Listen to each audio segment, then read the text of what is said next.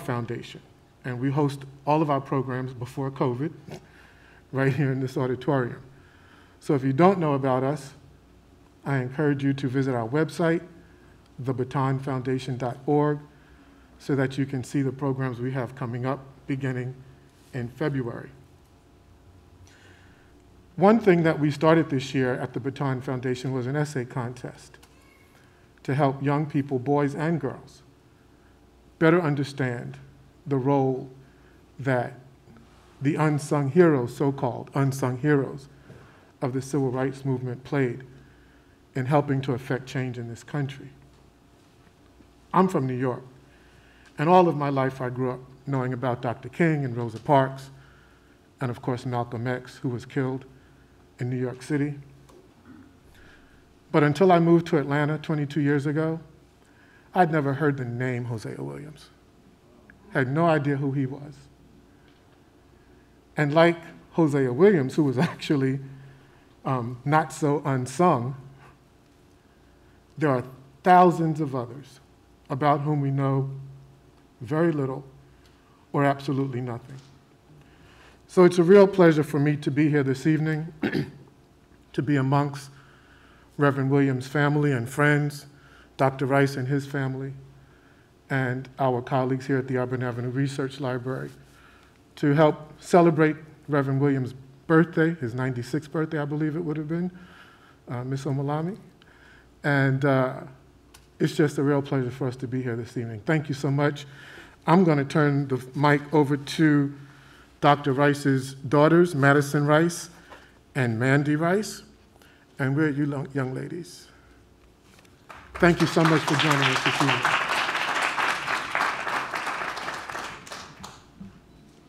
I am Madison Rice, Dr. Rice's oldest daughter. I'm Marley Rice, Dr. Rice's middle daughter.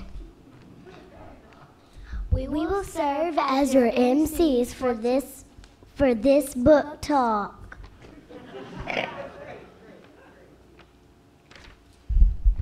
We will now invite Dr. Barbara Williams Emerson and Miss Elizabeth Omalami, two of Hosea Williams' daughters, will bring the occasion.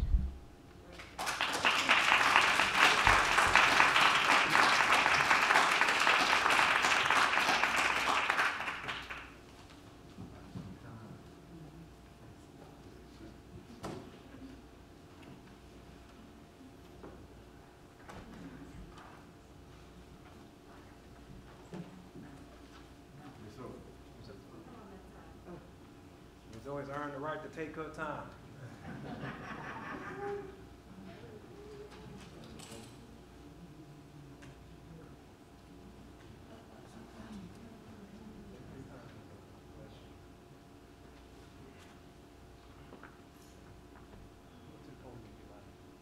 Oh. Hello.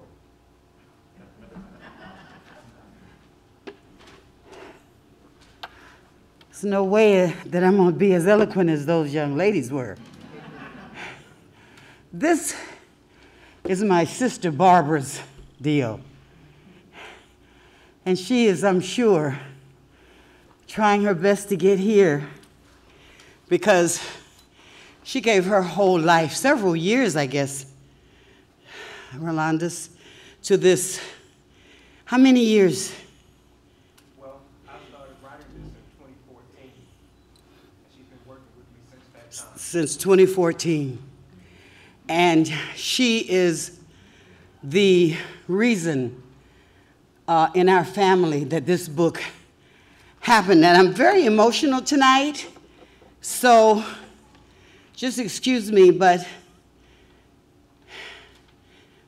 we must tell our stories. To have Rolundus Rice have an understanding about who Hosea Williams was a miracle from God. Because we knew it had to be done, we just didn't know where to go to get it done. And when he bit the whole apple. he didn't just take a bite and say, yeah, well, he's an interesting man. Both his parents were blind. Then he ran away because he got in a fight with a white man, and then he was raised by a whorehouse, and the ladies took real good care of him, taught him how to run numbers, and he went to the war, became a chemist, and worked for Dr. King. I mean, he took this thing apart in a way that, and that is the truth, all of that I said. But why is it that we don't know who our heroes are? Why are our children looking to Pokemon and Minecraft to find their heroes? What damage are we doing to their young minds that they have to look to soul to and sing to? And what is this Hispanic thing that's out now, Cantana? Huh?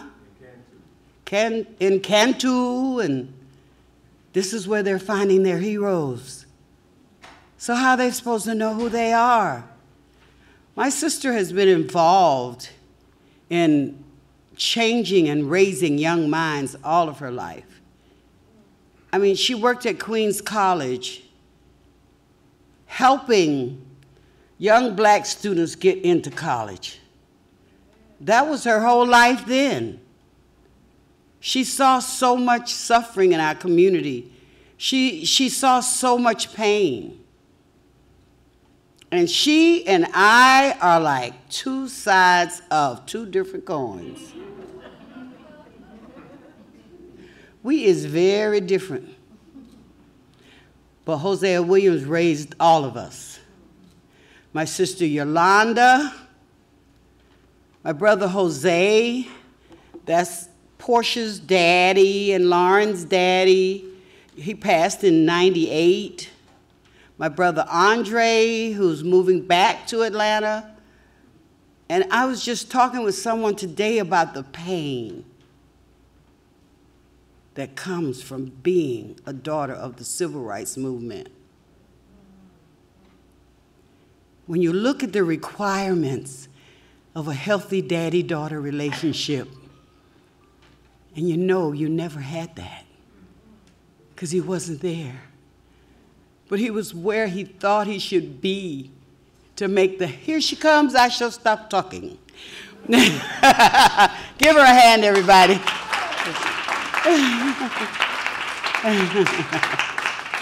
I was holding it warm for you, sis. I was getting ready to get real emotional. So I'm glad you showed up. But this is the woman that made this happen.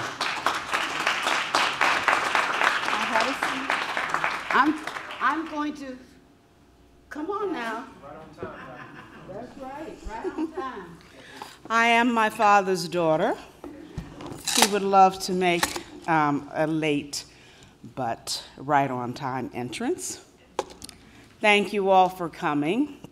This is indeed a wonderful and important evening.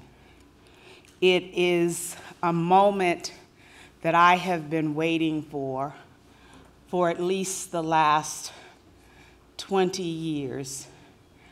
This is a celebration of the 96th birthday of Hosea Williams, and it is the celebration of the launch of Hosea Williams, A Lifetime of Defiance and Protest by Dr. Rolundus R. Rice.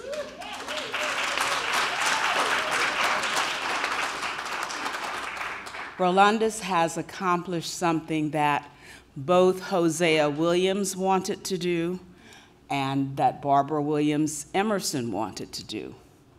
And that was to publish, to not only, well, before even publishing, to gather together the material and the documentation that would present the complex life of Hosea Williams. It is a story that I always say proves the point that your circumstances do not determine your destiny. And I think that is the most underlying significant point about Hosea Williams's life. You take a child who was born to a blind, black, young woman just prior to the Depression in the rural southwest corner of Georgia, who becomes the only civil rights leader who was at the ground level of the two movements that produced the Civil Rights Act and the Voting Rights Act, the most two significant outcomes of the civil rights movement, and founded the Hosea Feed the Hungry, one of the largest direct-to-client food service agencies in the Southeast, that has continued 50 years later and 20 years after his death. That is a significant achievement, and that has been taken to a whole new level by his family. That has not happened anywhere else by any other person. And to be able to tell that story, and Rolundus has done it in a way that is a storyteller's dream beyond that of a scholar. So tonight, all of that comes together, and it just fills me with joy to see it happen. So I thank you, Rolundus. I thank you all for coming out to celebrate these two achievements. And it is gratifying to me for this to happen because it is the culmination of a heartbreaking series of events which we have witnessed, in which Hosea Williams has been excluded from the history of the civil rights movement, and he has been set aside in a way that has been glaring to us and has been mysterious to us. And I'll give you a couple of examples.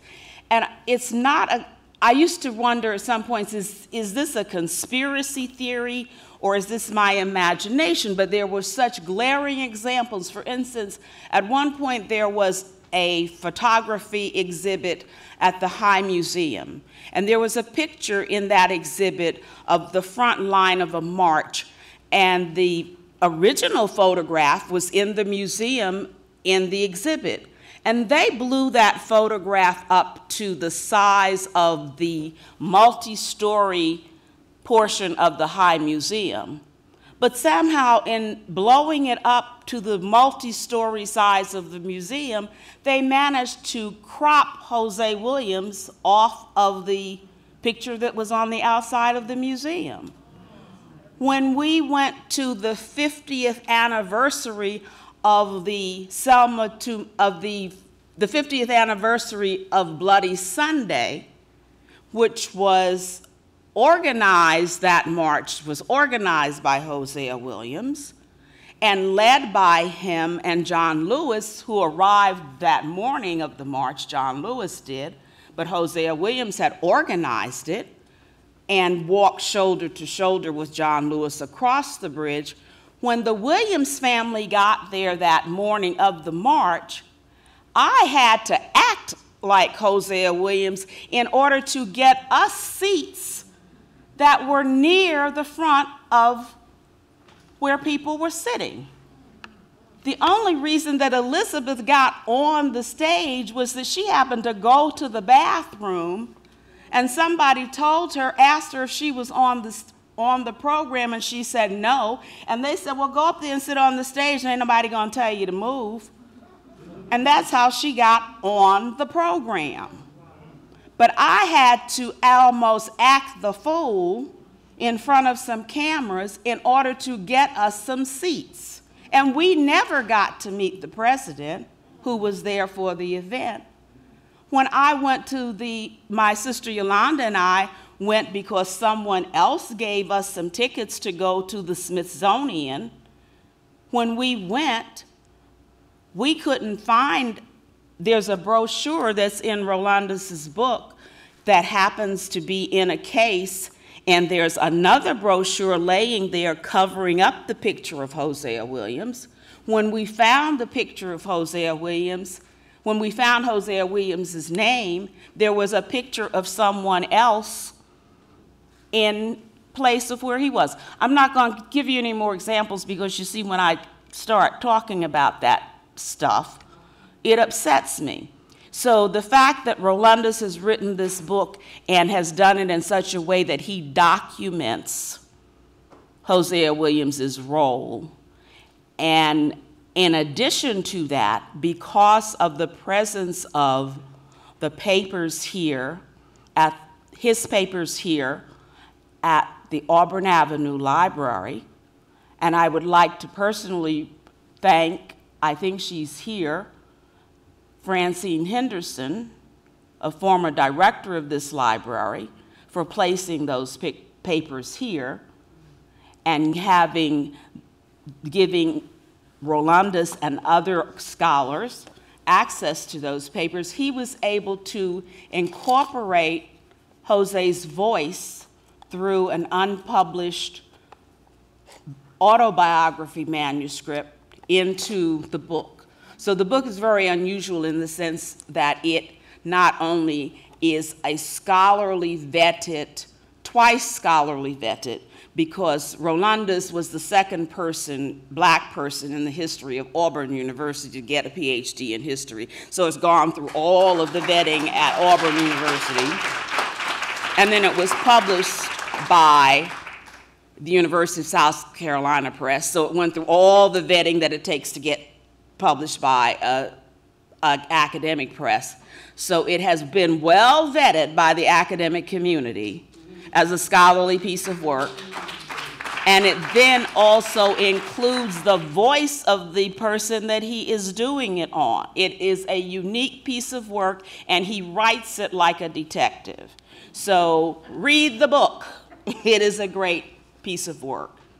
And in recognition of his wonderful work in producing this scholarly, readable, I'm an academic, and not all dissertations which are turned into books are readable, but in recognition for what he has done for Hosea Williams by beginning this, which I think will lead to many other things, perhaps a Presidential Medal of Honor, perhaps a movie, or some type of visual for this generation which learns visually. But because he has furthered the civil rights movement in the way that he has, I would like to, on behalf of the veterans of the civil rights movement, of which there are a few of us left, present him with an honor as a new civil rights worker with a medallion. And for those of us who know what the medallion is, it represents what Hosea Williams thought was, stand out so we can see this, absolutely, was someone who had made a significant contribution to the rights of our people.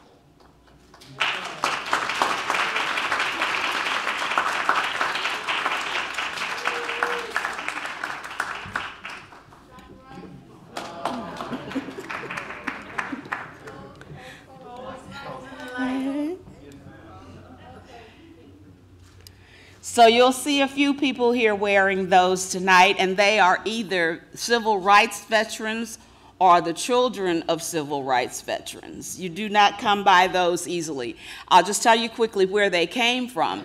In the early 1970s, Hosea Williams went on a brotherhood tour to where he visited 16 African countries and met with people including Haile Selassie and as heads of states in order to try to develop relationships between African Americans and African nations. It really was the beginning of Pan-Africanism, and he took those medals, which were made here in Georgia, and the casts were broken after that, and a reel-to-reel tape about Dr. King, and he visited those nations and trying to build relationships between those nations as well as the United States. And a few were left, and those were given to people that he thought in the civil rights movement had made significant contributions. So I think by writing this book, Rolundus has indeed made a significant contribution by bringing to us one of the most significant but most overlooked members of the civil rights movement. Thank you very much for being here, and buy and read the book.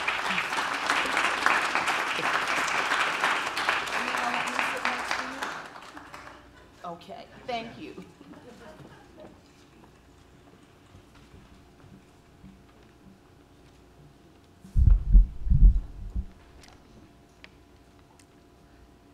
Those were great remarks. Thank you.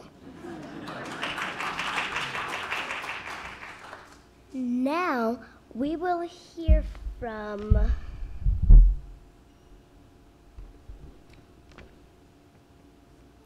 Dr. Dorothy Artry. My dad's professor from Alabama State University. Dr. David Carter, my dad's professor from Alabama Auburn State University. Oh my goodness. Auburn University will follow Dr. Artry. Dr. Artry, will you come forward?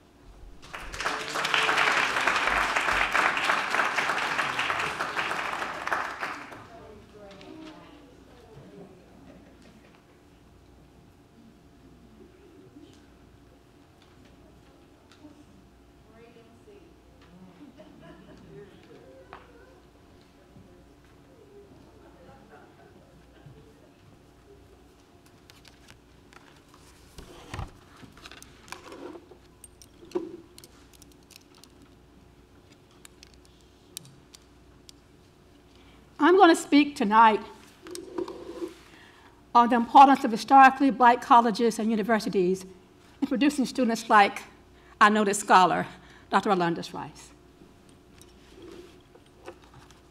Historically black colleges and universities, known as HBCUs, constitute one of the nation's most important resources. From their origin during the decade preceding the Civil War to the period when the majority of these institutions came into being at the end of slavery in 1865, to the HBCUs emerging during the early to mid decades of the 20th century. These schools have produced individuals who have made their mark on society in virtually every profession. Most importantly, these institutions have helped redefine American democracy. HBCUs were founded during an era when segregationist laws and practices banned African Americans from schools across the nation. But the founders of what once was as many as 105 black colleges and universities realized that higher education elevated blacks' prospects for full inclusion in society. The author of the study of the early years of Alabama State University, Joseph Caver, stated that former slaves who established the first schools in Alabama equated freedom with opportunities for education. Jelani Favors, in a study of racial activism at Black higher education institutions described HBCUs as a place of refuge from the terrorism of the Jim Crow era.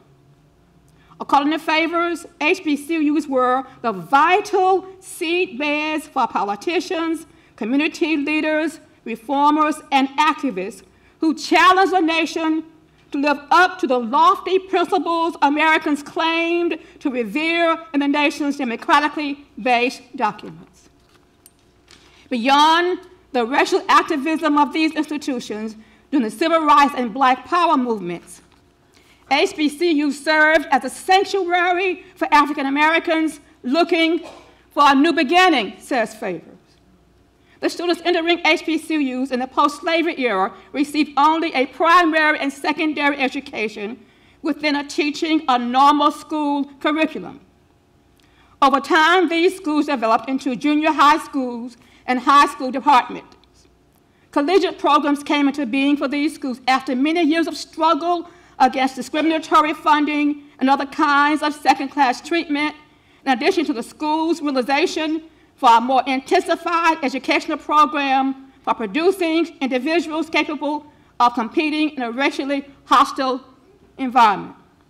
The students who attended these schools could expect a top-level education from Black professors committed to their full intellectual development. But what made these schools unique included the mentoring students received from professors who were invested in their well-being, the feeling of self-worth, self-confidence, and identity the schools fostered, connections students developed with others who had emerged from the same background of racial oppression, and a sense of meaning HBCU students derived from a past which taught them perseverance against often overwhelming odds. HBCUs offer students a grounding in idealism and a mission to uplift for the community. These schools introduce students to African American literature, art, and music. HBCUs provided these pupils with opportunities to expand their social interaction with their peers through campus organizations and athletic activities. In essence, apart from the Black family and the Black church, HBCUs have been critical to the survival of the African American community while serving as a voice of conscience to a nation in desperate need of continual reminders regarding the ideals upon which the nation had been established. Alabama State University is one of the approximately 88 Black schools and colleges existing today, which have advanced Black's progress toward the American dream. Since its founding by 9 former slaves in 1867, 2 years following the Civil War, ASU functioned as a center for educational development and cultural and social enrichment for thousands of students, most of whom were from farms and small towns of Alabama and elsewhere in the South. The school gained its initial renown as a teacher education institution with a liberal arts focus.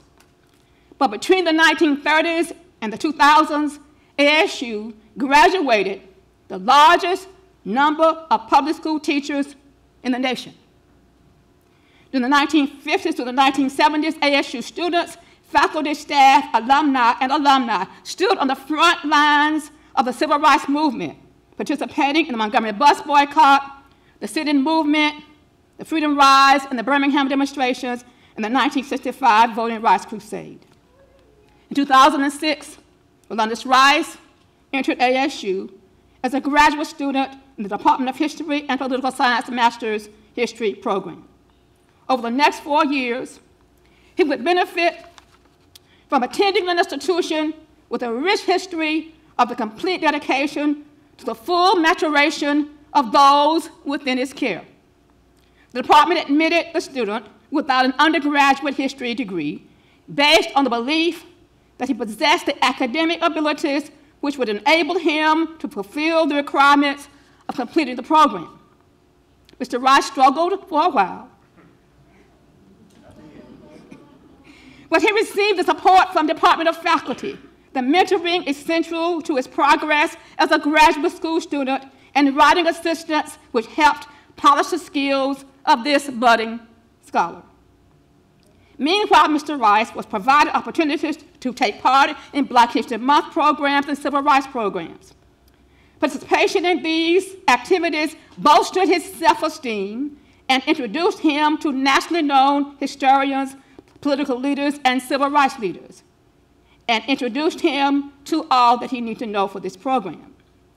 In essence, a team of faculty members within ASU Department of History and Political Science, including Dr. Burtis English and Dr. Howard Robinson and I, were determined in our capacity to put forth every effort to ensure the success of what was admittedly a student who, through hard work and determination, could become one of the best students the department had ever produced. During his ASU experience, Rolundus Rice also benefited from his association with ASU's National Center for the Study of Civil Rights and African American Culture under the Dean of ASU's Library and the National Center Project Chair, Dr. Janice Franklin, and Dr. Howard Robinson, who is currently Assistant Dean of ASU's Library. I was pleased to mentor Mr. Rice during his work as staff associate of the National Center as the center's program chair. As a National Center staff associate, Mr. Rice helped execute civil rights programs, hosted civil rights leaders and guests, and appeared on civil rights programs. Again, these experiences provided him the knowledge and connections which have resulted in his emergence as a civil rights scholar today. Mr. Rice's success in the publication of his noted work on Hosea Williams was not completely, however, the result of his knowledge and skills he gained at ASU. In 2006, Mr. Rice entered ASU with an intense desire to mature as a student in African American history. He entered ASU's Master of History program with a commitment to the deeper meaning of the African American past. Mr. Rice became a student at ASU with intellectual capabilities which only needed to be improved upon by concerned mentors. He became a graduate student at ASU and staff associate of the ASU's National Center for Civil Rights, with a measure of creativity and oratorical abilities, which has given him unique qualities as a researcher and as a speaker.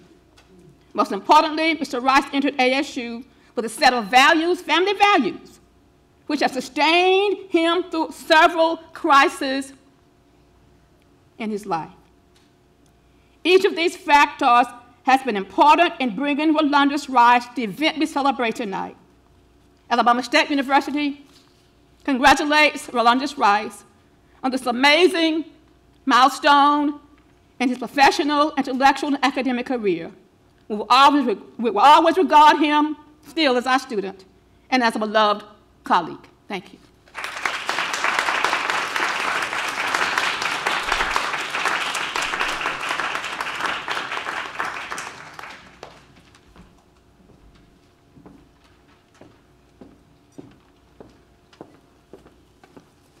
Thank you so much, Dr. Autry. It's tough to know where to begin, and it's tough to keep my remarks brief when talking about such an extraordinary scholar and someone I'm honored to call a dear friend, but I will try to do that. I met Dr. Rice when he was introduced to me directly by Dr. Burtis English, but quickly upon arriving in Alabama, I came to know Dr. Autry and Dr. Janice Franklin and Dr. Howard Robinson, and I just want to echo those words of importance about the centrality of the HBCUs to not just a sort of cradle of freedom approach to understanding the movement, but also to understanding the movement from a scholarly viewpoint. And to stress that for many activists in the movement, they had to make agonizing existential choices between pursuing their own education or pursuing this vocation of the freedom struggle. And Hosea Williams is a perfect example of that. Somebody incredibly talented chemist and that Morris Brown HBCU experience who then has to make that choice. Do I follow my professional career? And nobody would have second-guessed him had he chosen to do that. Or do I put the greater needs of this Black freedom struggle above my own personal needs? And so I'm always astonished at the those decisions that people made. This is a story that Dr. Rice has written that in many ways is a story of batons. And so our opening speaker, I thought the Baton Foundation is a perfect metaphor for passing along these, not only these responsibilities, but inspiring the next generation. It's a story of baton passing, torch bearing, and as everyone has said, Dr. Rice tells this story so well. When he told me he wanted to write a biography of Hosea Williams, I said, that is one of the best proposals for a dissertation I've ever heard. And then I said, this is going to be hard. You're going to have to fight to tell this story because one of the problems of the Academy, I would say, is that we have fallen out of love with biography. And we have fallen out of love with the power of storytelling. And so to hear you all talk about where do our young people find their heroes, we're not telling the stories of the heroes. And we're writing, I think, some first-class history and noting the importance of communities, of institutions like HBCUs, the centrality of African-American churches and other religious communities. But sometimes we're failing to tell the stories.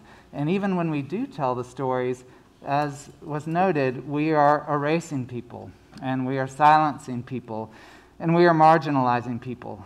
I grew up in Atlanta, and Hosea Williams, thanks to journalists, was in the newspaper and actually was rendered in important ways. And I was lucky enough to have parents who recognized the importance of Hosea Williams and would tell me when sometimes the headlines weren't always flattering, you need to know who this person was and what he not only did, but what he continues to do. And I think it's a story that Dr. Rice introduces to us in powerful ways. Rolundus asked me to talk a little bit about the historiography of the movement, that is, what has been written about Hosea Williams. And I can do that in 2 words, 3 words, not nearly enough. He has been too often relegated to a footnote. And this is one of the greatest insults in terms of overlooking somebody who was a critical foot soldier over and over, and not just on the bridge in March of 1965, but before he encountered Dr. King. Taking his story back to Savannah, Rolundus does this extraordinary job of showing us the life trajectory of an activist and broadening the story of the movement from familiar places like Selma and Montgomery and Birmingham, as important as those were, to unfamiliar geographies like Savannah, like St. Augustine, like Chicago.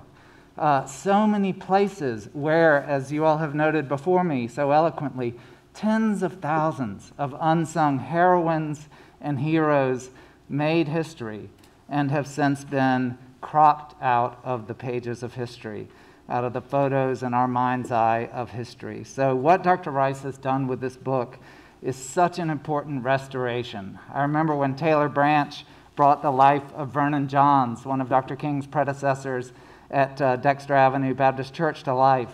And this story is that kind of act of historical recovery. It is reintroducing us to somebody that we should have known all along. So I am so grateful as a scholar that Dr. Rice is telling the story, and as you all have noted, telling it in a very readable and compelling way. So I commend him for that. I want to close by just saying a couple of things about echoing Dr. Autry's words about the importance of the HBCU, and to note that the HBCU, Dr. Burtis English, there's a line. He was our first African-American student in history at Auburn to receive the PhD degree in history. Dr. Rice became the second African-American student to receive the PhD in history at Auburn. I just had the honor to work with Dr. Sherry Williams, who became the first black woman to receive the history PhD at Auburn, and it will give me such great joy to present to Dr. Williams Dr. Rice's signed book as Dr. Williams works on her own book.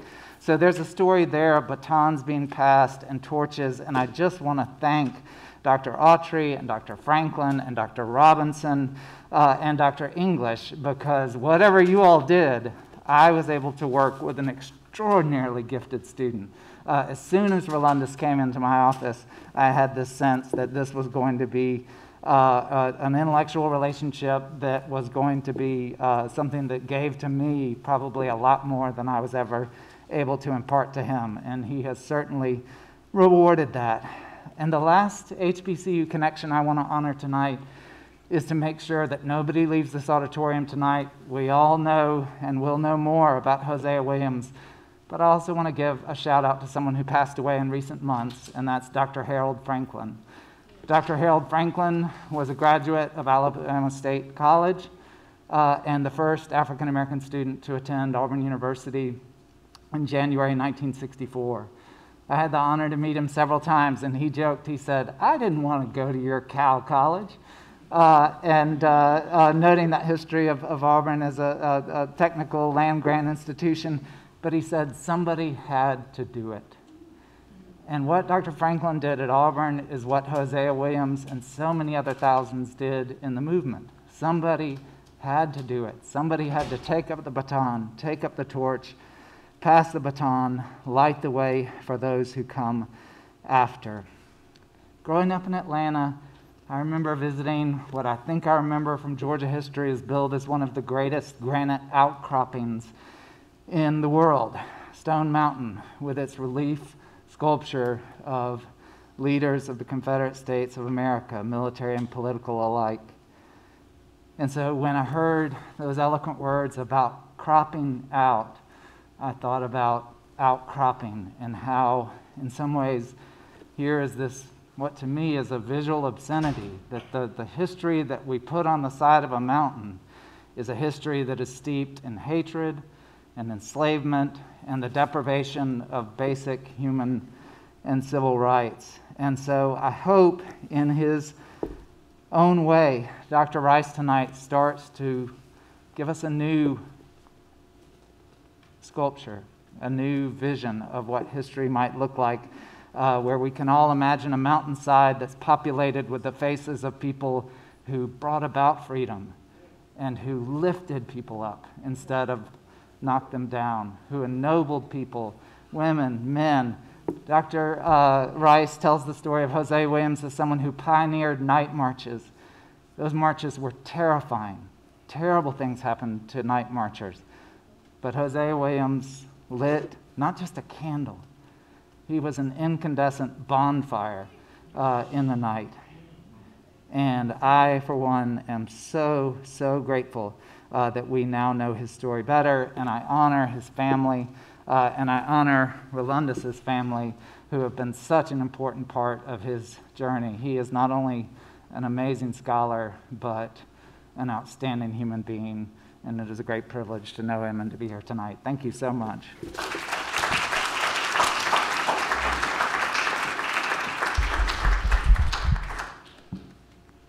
We would like to invite Mr. Ernie Suggs from the Atlanta Journal-Constitution to speak about the paper's coverage of Hosea Williams.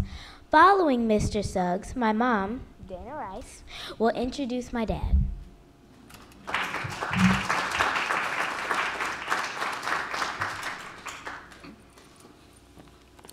Thank you very much for that beautiful introduction. My name is Ernie Suggs, as she mentioned. I work for the Atlanta Journal-Constitution.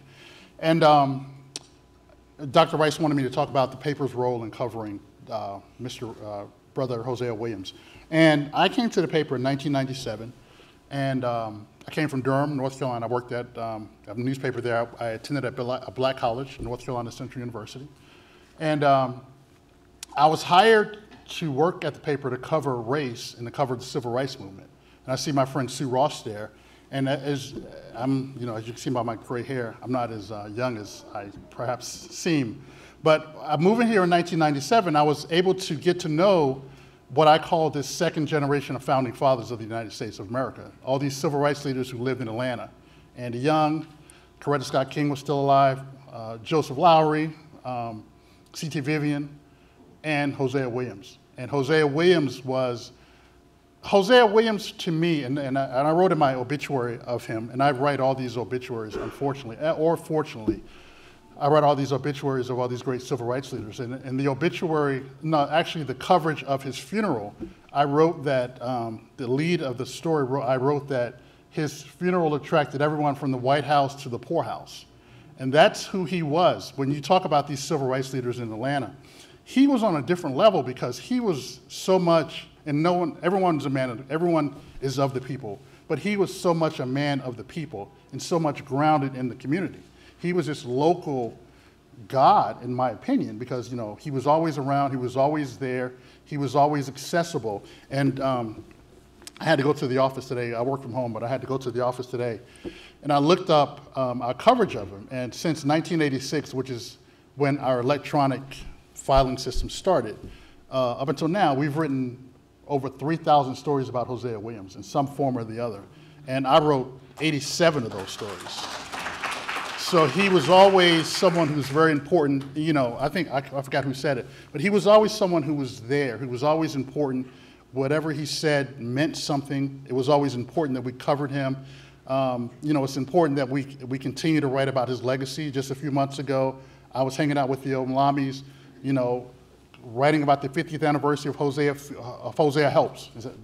Hosea, I want to make sure I get the right name, the new name, Hosea Helps, in terms of what he is continuing to do. And the paper is continuing to cover that. We see him, I see him because I cover race and culture. I see him as this Mount Rushmore of Atlantans, Mount Rushmore of Americans, rather, who played a major role in shaping this country. And I, as a reporter, as a journalist, I value that tremendously. I remember, I remember talking. I'm not going to say who I was talking to, but I was talking to someone about Hosea Williams, and I cover, again, I cover all. I covered last year the passing of C.T. Vivian and John Lewis, and I covered all that stuff. And as a matter of fact, like last month, I won a big award for the coverage of John Lewis's death, his life and death. And all the stories that I wrote, and all the stories all across the country about John Lewis, who was a great person, who I love dearly, mentioned about he led the march across the bridge, and he did. That's a fact. But I always tell people that Hosea Williams is right next to him. He was standing right next to him as they crossed that bridge. And I think whatever the quote is, he asked John Lewis if he can swim. Yeah. So I hope I'm sure that's important. Yeah. And you mentioned how his legacy has somehow, we sometimes forget about Hosea Williams, and I just want the family to know and Rolundus to know that as a reporter, the Atlanta Journal-Constitution, he's never going to be forgotten. He's never, not as long as I'm working there. And they say, and I'll close because I want to hear Dr. Rice speak just as equally as you guys do, that, and that's why I was looking at my phone while someone was talking. I wasn't on Facebook or anything. I was looking, I was trying to make sure I get the quote right. But journalism is a rough draft of history. And the 3,000 stories that we've written, the 100 stories that I've written about Hosea Williams, that was all in preparation for what Dr. Rice is doing. And the great scholarship, not to say that I'm the cause of his book, but the great scholarship that he has produced is what we need, and that's going to be the foundation of Brother Williams's life, just telling that full, rich story. Well, as a journalist, I'm able to kind of pull things together, and I write about the good and the bad, and there are some things about all of us that I've written about that is not always positive, and does not always shed a great light on someone. So all these stories and all these 3,000 stories, about Hosea Feed the Hungry, about his TV show, about his funeral, about running for city council, all that stuff that I was able to gather in these 3,000 stories, Dr. Rice has been able to concisely put together in what we know is going to be a great, compelling book that hopefully will win the National Book Award. So I'm appreciative of his work. I look forward to, and again, I kind of like pattern myself after all these civil rights leaders. And C.T. Vivian has this great library. He had this great library in his house. And when I built my house, I built a library that I wanted to pattern after his. So I look forward to adding your book to my library. Hopefully I get a signed copy of it. And I will cherish it, and I look forward to reading it, and I look forward to hearing your conversation. So thank you very much. Oh, one more thing. And he also, and this is not about me, but he also inspired me because on March 8th, my book comes out on Andy Young. So hopefully you guys can, we're going to have an event at the Carter Center at some point, but thank you very much for that inspiration for me. Thank you.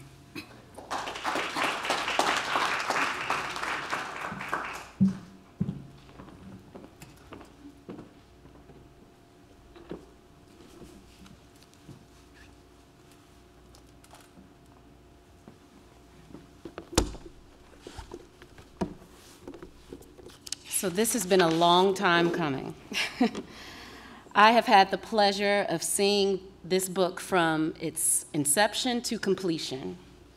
I call it a divine experience because these past several years were met with many challenges. But Rolundus never wavered and was going to do whatever it took to breathe life back into this giant of a man so that written history would know and understand his importance to the civil rights movement and being a major catalyst in moving forward legislation that we now understand the importance of now more than ever. The life of a professor at any institution already comes with many challenges. Teaching at an HBCU requires one to teach 4+ courses a semester, making it nearly impossible sometimes to publish. Couple this responsibility with being at the administrative level as dean of an undergraduate division, dean of a graduate school, assistant vice president for both academic and student affairs respectively, chief diversity officer, and now vice president of academic affairs at Russ College. Rolundus' plate was never empty through this process. As if all of these responsibilities were not enough for one man to handle, Rolundus and I have been very obedient to the word of God that we have done our part with being very fruitful and multiplying. We have 4, but trust me when I say, the 4 that we've been blessed with can easily make one feel as though they are an entire basketball team. My husband is a real-life superhero. Our babies literally see him as Michael Jackson. They fall out in his presence and will literally fight for a moment of his time. The Lord somehow blessed Rolundus with the mental stamina to handle it all. I sometimes sit back in complete awe. I know, however, that everything comes together because it is all divinely orchestrated by God. I tell Ro all the time, if I ever thought of questioning whether or not God is real, I need not look any further than what he has done in his life. He truly has his hands on him. And this book is part of that divine plan. I am elated that the opportunity has now come for the world to turn the pages and likewise learn about the incomparable Hosea Williams. Let us now turn our attention to the screen to watch the book trailer.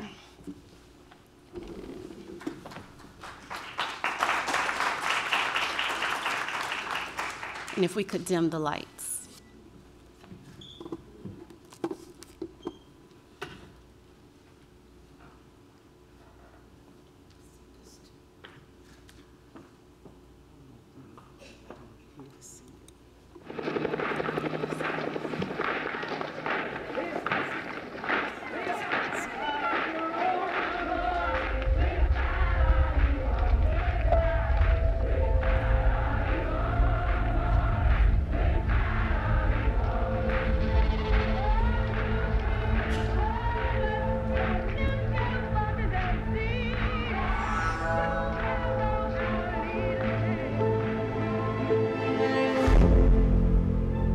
It's very difficult to solve an argument between any 2 groups of citizens, black and white or otherwise, unless the leaders of the 2 groups are eager to see a solution to the problem. I personally do not think that Hosea Williams is seeking a solution.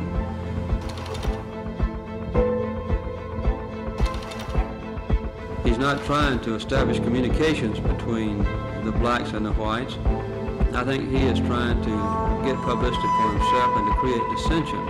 And this makes it very difficult for those in the black community who have a legitimate grievance, or for the white leaders who are seeking to avoid disturbances in their own community and to meet legitimate grievances, to get together to work the problem out. And when those come in from the outside and agitate, it's wrong. It's wrong in the black community, it's wrong in the white community, particularly for a community like Columbus, Georgia, where the people are getting along, to have somebody come out and create and precipitate trouble. Are you putting the finger on Mr. Williams as the cause of the weekend trouble in Columbus? Very specific. Hosea Williams, chief racist.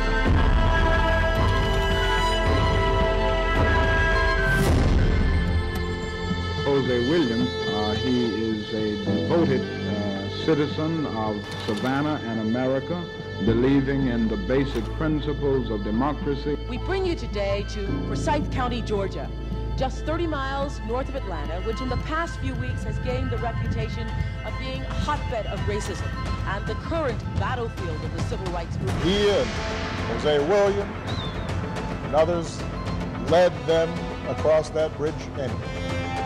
We've all seen the film, the footage, and the photographs. The cessation of temporary units, because this is what the coalition rejected. This is allowed to speak. But I want to listen to the board promised, we do not have to go to the superintendent. The board promised us an answer in all fairness. We're citizens of this community, and we want an answer. And this is why you're not giving an answer. We're not going to take no job. We want an answer to our children's future.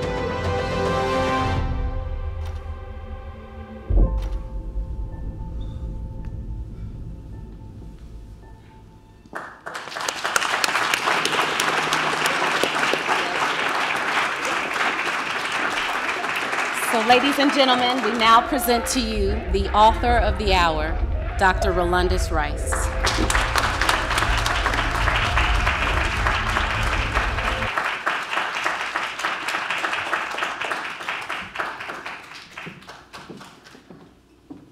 As you all can tell, my wife is clearly the star, who is certainly a star within her own right. Before I continue, let me thank everyone on the panel, my amazing children, my wonderful wife, my professors, Dr. Emerson, for this medal I will cherish.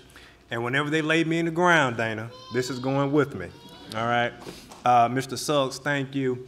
I can't talk about that video without recognizing the creative genius who put it together. Mr. Jared Reeder, would you please stand?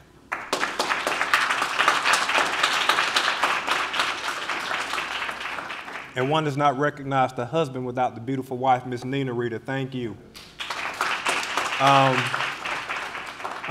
The Temptations is my favorite movie. And there's this scene where David Ruff is saying, "Ain't nobody coming to see you, Otis."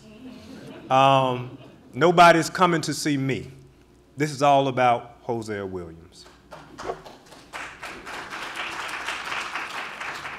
So we're going to go through the presentation. And my daughters, they're going to earn their keep. So I believe one will start off doing the clicking. And I believe let's turn this on. And, okay. So Maddie, what you do, you just click the bottom button, okay? All right, so you can go over there if you want to. You can sit back down if you like. So I argue, everybody, this is a providential project. I see my first pastor, Pastor James Etchison, and his wife just walked in. Pastor Etchison, thank you so much for coming.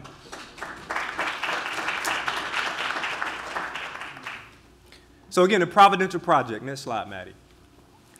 It starts with my mother. All right? And there's an image there of my mother not Alabama State. She came to see me going down to Pensacola one day. And right next door to here is the Apex Museum. My mother took me there as a child. And every summer we would go to the Samuel L. Jones Boys Club in East Lake.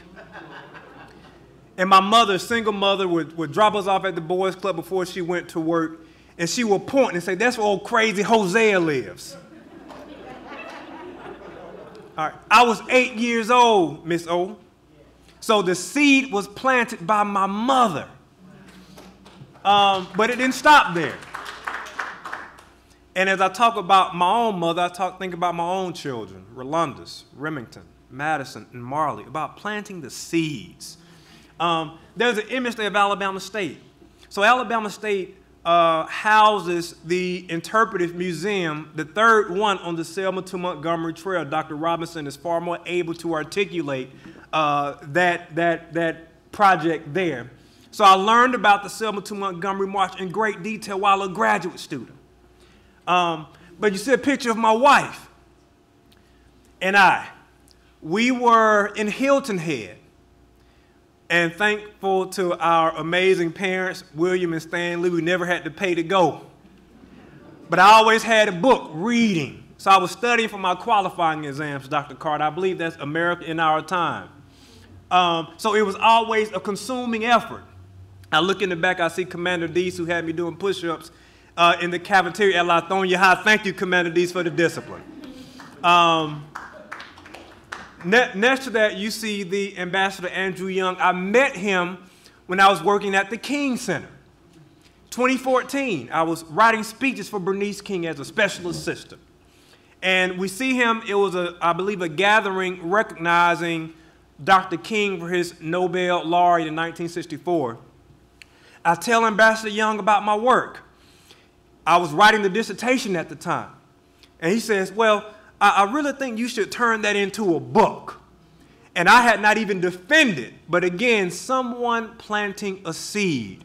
And it started with the images here. So again, ain't nobody coming to see Rolundus. It's really about all of you all who poured into me so that I could produce this work. So as my wife said, that no one will ever forget the contributions of the Reverend Dr. Hosea Williams.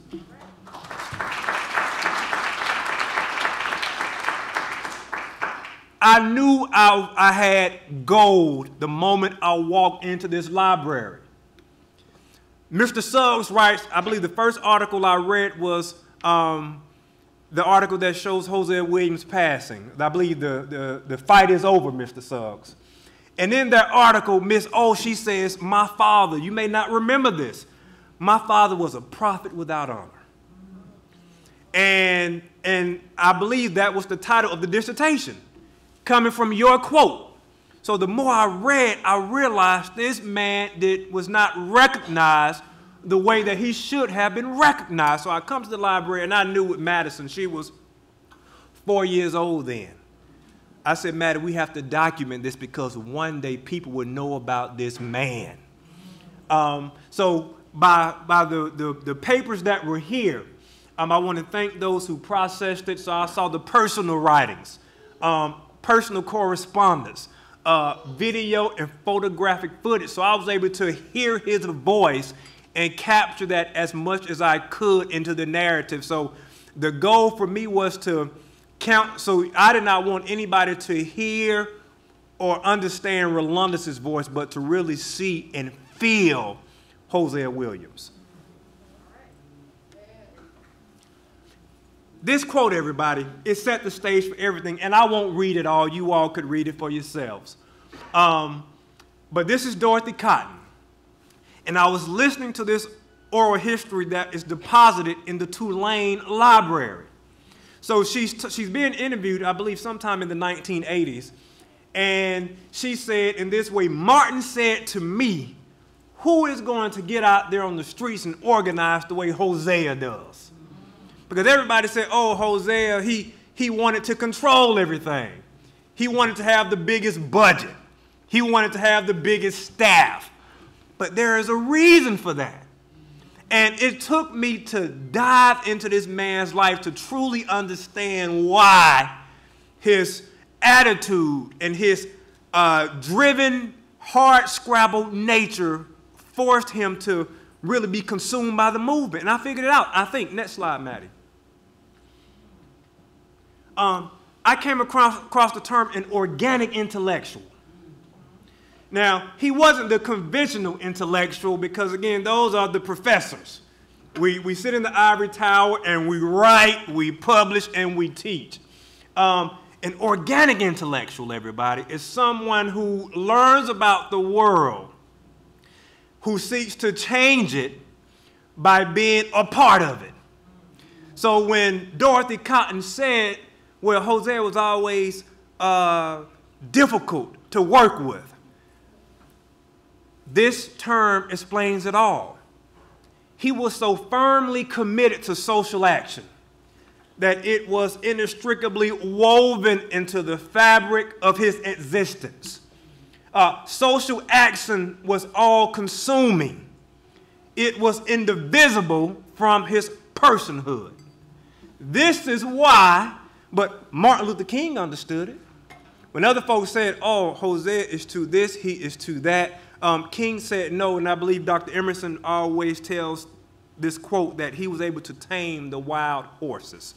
Because in that group, you had some brilliant brothers, all college educated. Of course, there was King in the middle. There was Abernathy, a graduate of Alabama State College, I believe a degree in mathematics, class 1950, Dr. Autry.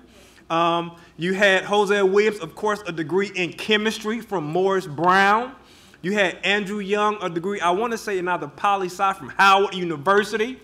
You had Jesse Jackson, I believe, North Carolina A&T. So you had a group of people who were brilliant in their own right, and they all had egos.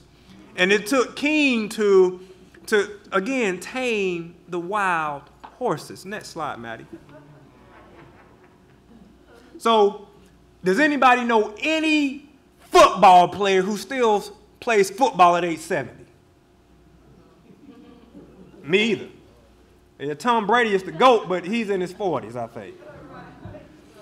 Hosea Williams was 72 years old when he led one of his last documented protests.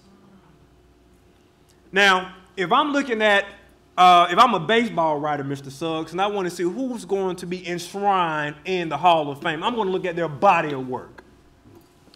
So I look at Hosea's body of work if he is to be considered as a founding father of a newer, better America. At least 130 arrests. Played a role in agitating for 3 significant pieces of legislation. The Civil Rights Act of 1964, the Voting Rights Act of 1965, and the Civil Rights Act of 1968. His organization that he founded, that is still carried on by Mrs. O and Mr. O, has given away at least 1 million+ meals. All right? At age 61, he led a march of at least 20,000 individuals in Forsyth County at 61. Most folks at 61 may not be able to walk from here to the end of the building, but at 61.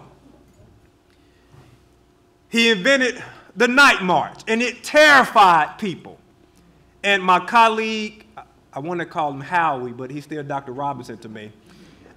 He wrote a magnificent unpublished narrative on the civil rights story in Savannah.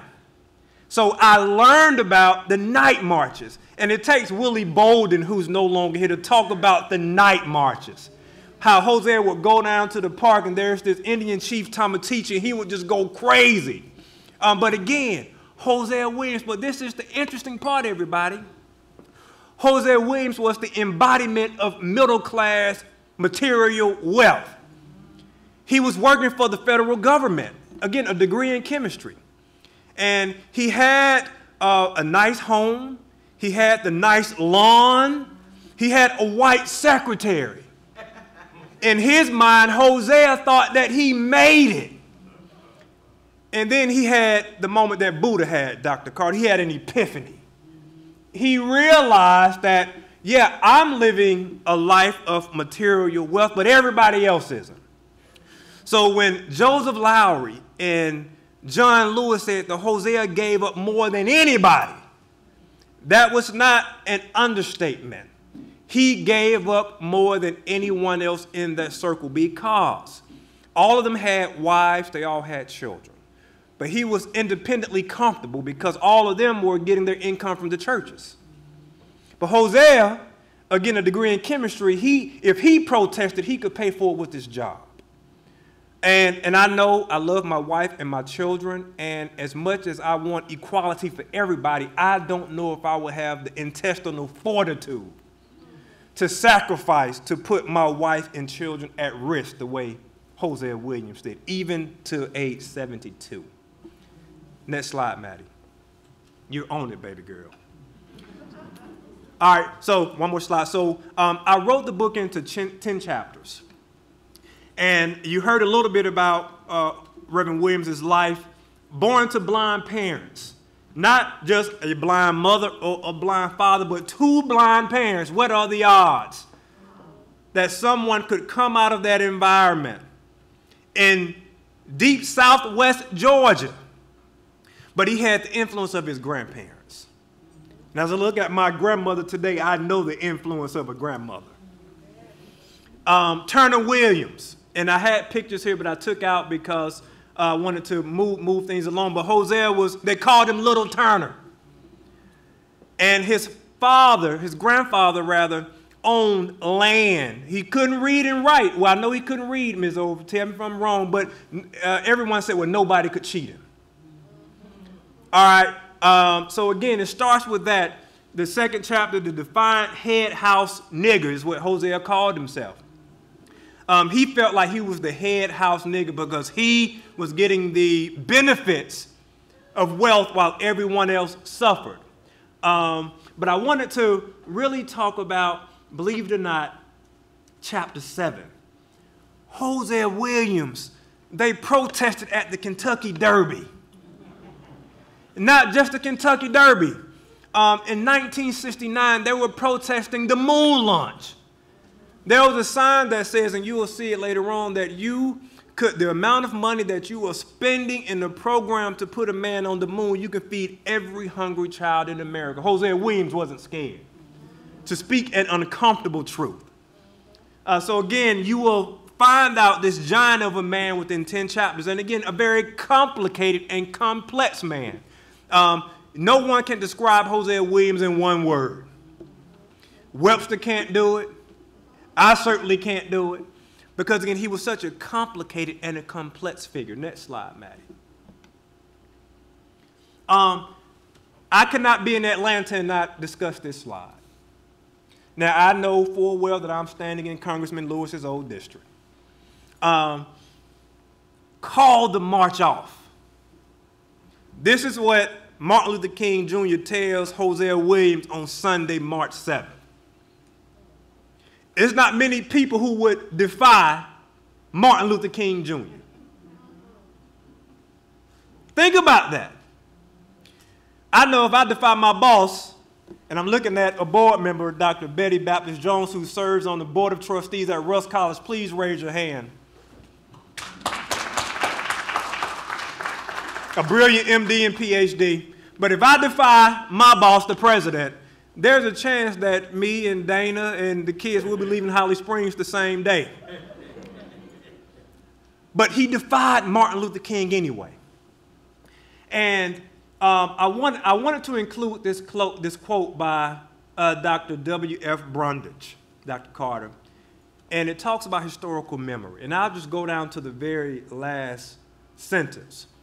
Historical memory, Brundage says, is the product of intentional creation. I've never seen a cartoonish figure or a heavenly depiction of Hosea Williams crossing the Edmund Pettus Bridge. When Congressman Lewis died, the references were always made to the Edmund Pettus Bridge in these very beautiful, amazing, captivating pictures. But again, it was a product of intentional creation. What if Hosea Williams had listened? What if he said, oh, okay, Dr. King, I understand. We're not ready, because in reality, they weren't. On Sunday, March 7th, they did not have the supplies to make it the 54 miles from Selma to Montgomery.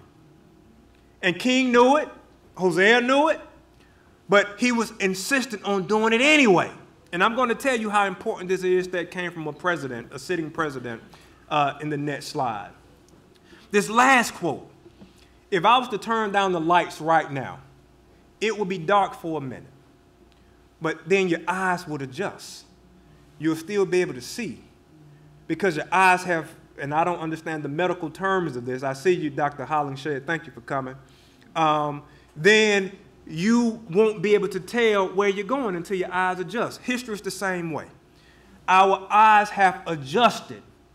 And I'm not saying anything about Congressman Lewis is darkness, but our eyes have been trained to see that John Lewis was the one responsible for Bloody Sunday, and it was really Hosea Williams. I'll tell you how I know that. Now, there's been different stories of how this was told, Ms. O. Some said they pulled straws. Others said that they did a coin flip. And that narrative has changed over time. But at the end of the day, Hosea Williams was there. He had been, he got the marchers ready the day before, the morning of. And again, this was the narrative that has been told. And again, no knock against Congressman Lewis, because his accomplishments and contributions to American history speak for itself. But on that day, we must recognize that that would not have happened if there was not someone who told Dr. King no.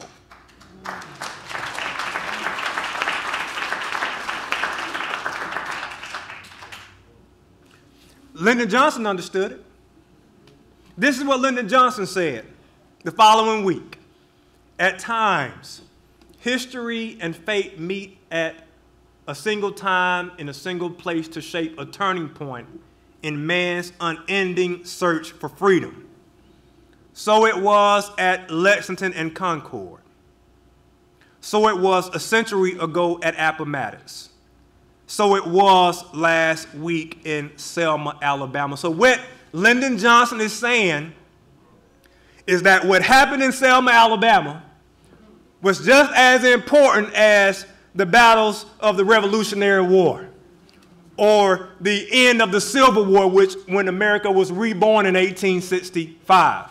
So again, this is not Rolundus Rice saying how important Bloody Sunday was. This is Lyndon Johnson, the 36th president of the United States of America, a white man from the South in the 1960s who was very close friends with Senator Richard B. Russell, who was a building named for him around the corner, but he did it anyway.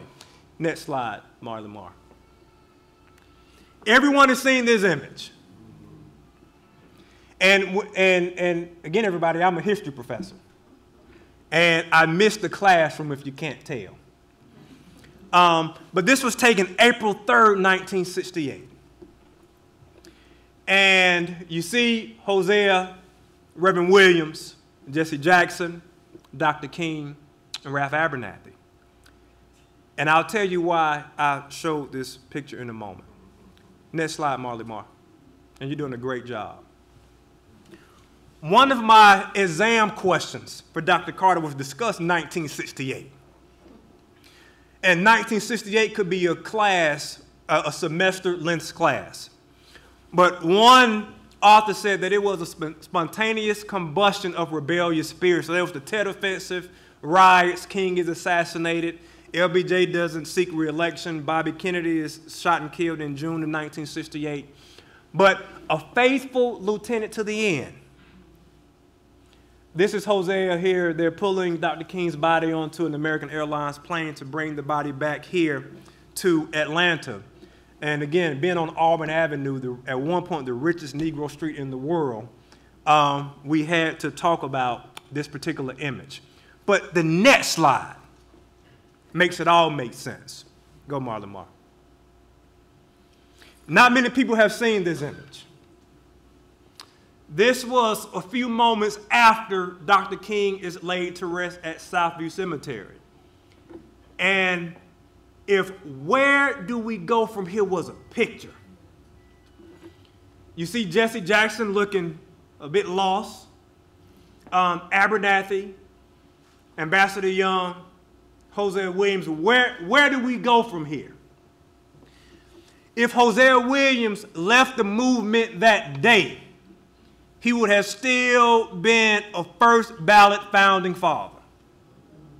Because by 1968, he had already helped to lead the efforts to desegregate public spaces in Savannah, the first city in the South to do it before the Civil Rights Act of 1964. He had already led the marches across the Edmund Pettus Bridge in 1965. He was already a crucial figure in the Civil Rights Act of 64, particularly with the St. Augustine campaign. So there's truly two different Hosea Williamses. He, again, if he had resigned at age 42, we would be writing, this book would have been written about Hosea 30 years ago, long before I was born. But again, this is his body of work by 1968. And this image is in the book. I believe I got this from the Stanford Archives, and they let me use it for free, thank goodness. But again, where were they supposed to go from there? All right, next slide, Marley. So there are certain themes that I discuss in the book. Next slide, Mar. The AJC said Hosea was Atlanta's best known motorist. All right. For me to tell the story authentically, I had to discuss the driving record. And if truth be told, thanks to my mother and father-in-law, if they want to tell the story about me, I have a driving record too. But that's the reality, all right? You see some of the details there.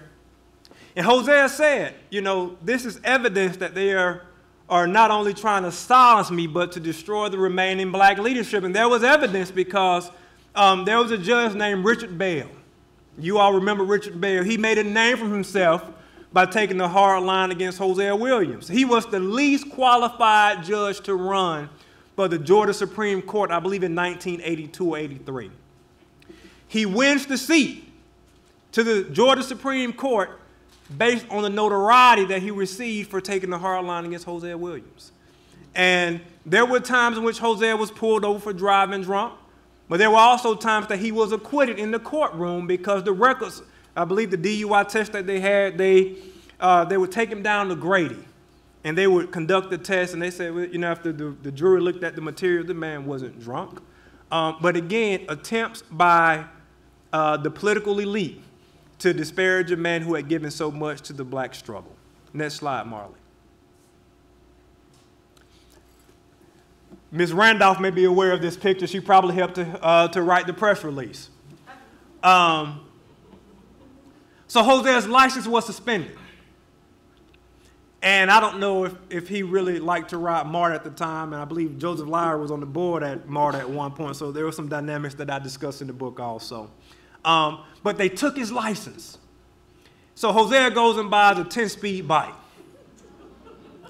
makes a speech from the steps of the Capitol, and he says, I will not be silenced. If I have to ride a bike or even skate for the rights of black and poor people, I'll continue fighting for my people until we are free or until I'm dead.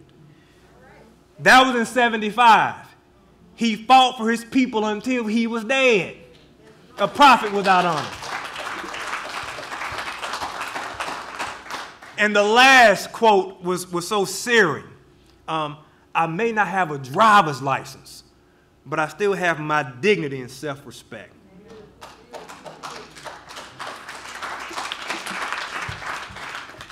And I had to, Dana said, well, why are you going to put the picture in there again? I said, Dana, I like the suit. So again, this is Reverend Williams riding a bike to work to help support and fight for poor black and brown people. Next slide.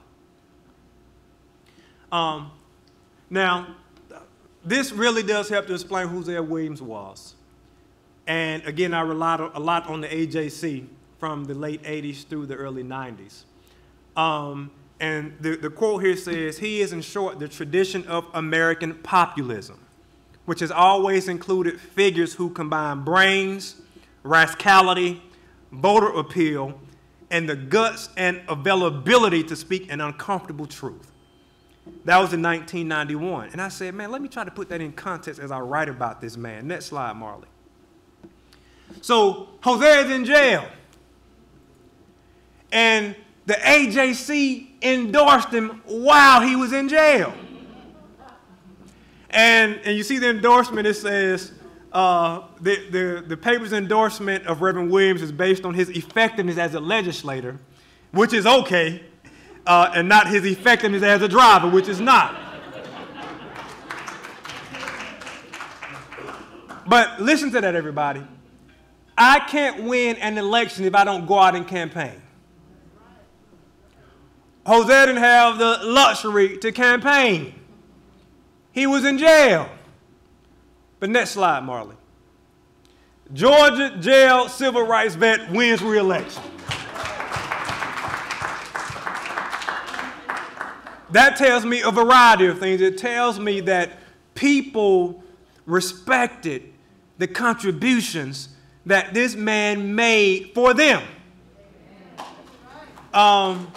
If Barack Obama goes to jail, I don't know if he would have won in 2008. I don't know if Joe Biden could have beat Donald Trump if he was in jail. I don't know. But I do know that in this year, 1982, the year I was born, again, another sign that I was supposed to do this. Man wins re-election from a jail cell. I guess my baby girl is tapping out. These are some of the words that people use to describe Reverend Williams. Bombastic. And I won't say all of them. A sinister organizing genius. Barrel-chested. Bull in a china shop, larger than life. Erratic, fearless, reckless. A tireless self-promoter. A useless mischief maker. We need some mischief makers, I would argue. Next slide. Now, Hosea had keen political instincts, could teach a class, I believe, on political science if he wanted to. There's a picture there of him and Mrs. King, and there is not a dearth of literature that shares or talks about how they had some disagreements from time to time. But Williams always clashed with those who he believed were a part of the establishment or the downtown power structure. And I talk about in the book how he went toe-to-toe with Coretta Scott King. Most folk would not tell Miss King no. And I'm saying this on Auburn Avenue, right down the street from the King Center. I worked for her daughter, and I couldn't tell Bernice no. But he did not have a problem defying anybody who he was philosophically at odds with. And if you drive around Atlanta, some of these names you see on some of the streets. So that shows you the power that these people had. Maynard Jackson, Jesse Hill Jr., Herman Russell, Joseph Lowry, and those battles were epic as they played out very publicly with the SCLC. Ambassador Young and a governor and soon to be president of the United States. Hosea Williams did not care. Sometimes we need folks who don't care. Now, Williams was also very skillful and collaborated when it suited his interests. I believe chapter 10, the title of it is I'm an Opportunist, and he says that. Now, Hosea liked to win, but he wanted other people to win too, all right? So, again, once you get the book, you'll see these dynamics, and it plays out very publicly in the pages. So, next slide. He had some business ventures. Hosea Williams, I saw this article and I said, wow, Miss Terry, I know you probably remember this article pretty well. Miss Terry Randolph was a very close assistant to Hosea Williams and was essential to his effectiveness for many, many events. I think Ms. Randolph is due also a round of applause. So when they asked Julian Bond about Hosea's ventures, Julian says, oh, I'm sure he's doing great Christian work. Another guy said, oh, well, it's the street ministry for the poor and the oppressed, so everybody's not coming to church every Sunday and paying tithes. Again, Hosea catered to those who were forlorn and forgotten. Now, he did have a very successful bingo operation. I like to play a little bingo. I don't know about y'all.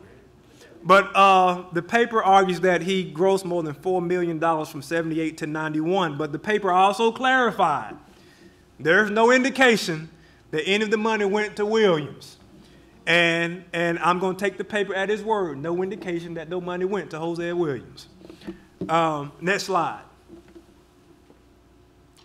So the case for Hosea Williams as a first ballot founding father, and we're at the end. Next slide. Now, John Meacham writes about King as a founding father. I don't think anyone in this room would argue that Martin Luther King Jr. should not be recognized as a founding father. But Meacham says that King was the architect of the 21st century. Now that's pretty profound when King died before the 21st century began. Now, John Meacham, you all know it, Pulitzer Prize winner. But next slide. John Lewis says it. Hosea Williams must be looked upon as one of the founding fathers of the new America. Through his actions, he helped liberate all of us. Now, this is the one who people tout as the orchestrator of, I think, one of the most fateful marches in American history. But John Lewis even had to recognize Hosea Williams' contribution. So when I hear Dr. Emerson talk about how images were cropped out, you only see John Lewis, and it was disturbing to me, and I didn't understand it. But there's a term that I'll call palatability politics, that which is palatable and what people can accept. That's what they tend to embrace. Next slide. We're almost done, everybody. Bill Clinton. Hosea Williams should be recognized as an American foot soldier and driving force behind the Voting Rights Act. Hosea Williams was a profile in courage. He dedicated his entire life to making sure we never take a detour on the road to freedom. So I don't care what Rolundus Rice does. Maybe no president will talk about what I've been able to do, and that's fine. 3 U.S. presidents have said in official capacities the role of this man. Lyndon Johnson in '65, President Clinton in 2000, and Barack Obama just down the street at John Lewis's service. So in my mind, 3 presidents have already made the case for a Presidential Medal of Freedom. They've already made the case for his face to be emblazoned on the Mount Rushmore of a new America. I didn't have to do that. I'm just saying what you all have already said. Now it's time for us to come together and make that happen. Next slide. The very last slide. This is the question of the hour, everybody. How would Hosea Williams be portrayed if he had a chauffeur? What if we take away all the articles about the police arrests and the stops and the alcohol and all? Where would the world see of Hosea Williams? Now, if I'm a betting man, I would argue that Martin Luther King, George Washington, Thomas Jefferson, I can go down the list of founding fathers. They all had some things that were not necessarily things they would talk about with their moms. But the evidence has spoken for itself. And I wrote this with the full anticipation of having to defy the criticism. Well, Rice, where did you get that? What did you say that? Why did you do that? Everything has a citation. And so for me, as we talk about this newer, better America, you cannot talk about that without recognizing the contributions of the Reverend Hosea Williams. So in that vein, I will say long live the Reverend Hosea Williams.